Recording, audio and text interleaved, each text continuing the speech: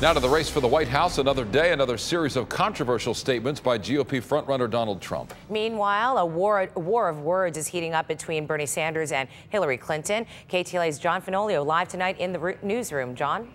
Cher, Donald Trump met with his foreign policy team for the first time today. He did not respond to the onslaught of criticism over those comments he made yesterday about abortion and nuclear weapons. This, as a recent CNN ORC poll found that more than 70% of women nationally have an unfavorable view of the billionaire, a point both supporters and opponents believe will hurt him in a general election. Punish a woman. Donald Trump taking fire on all fronts after saying women should be prosecuted to enforce an abortion ban. Do you believe in punishment for abortion? Yes or no, as a principle? The answer is that there has to be some form of punishment. Trump abandoned his position hours later, but his opponents were already pouncing. Let's talk about the news of the day. Sure. Ted Cruz telling KTLA. Donald's comments were unfortunate, and I disagree with him. Bernie Sanders tweeted, "Your Republican frontrunner, ladies and gentlemen, shameful." Hillary Clinton piling on. Let's remember this. All the Republican candidates want to make abortion illegal.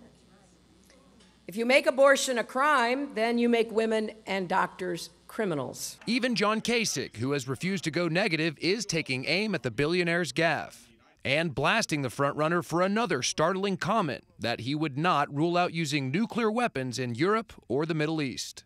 I would never take any of my cards off the table. It is not the way that a leader of the free world or the commander-in-chief of our country to be so casually talking about the use, by the way, of nuclear weapons. Trump's campaign now trying to downplay the comments as a mere slip of the tongue. There was a misspeak here, and you have a presidential candidate that clarified the record, not once, but twice. This as Trump met privately with RNC officials in Washington, later tweeting that he will bring Republicans together.